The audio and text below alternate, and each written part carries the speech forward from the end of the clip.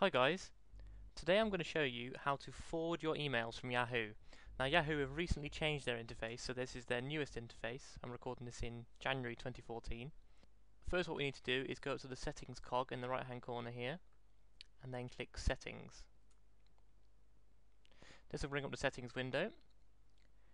Now it's not altogether obvious here, but if we go to the top option, accounts, then Yahoo account, and then we click edit here on the right hand side, it brings up some options, and the option at the bottom is that you access your Yahoo mail elsewhere, and one of these is forward.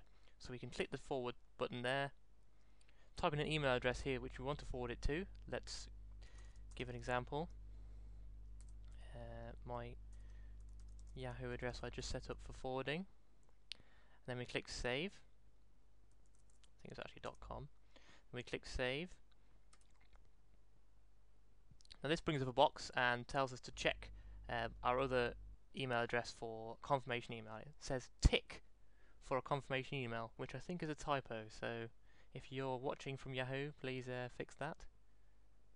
Hit OK on there, and we can hit save.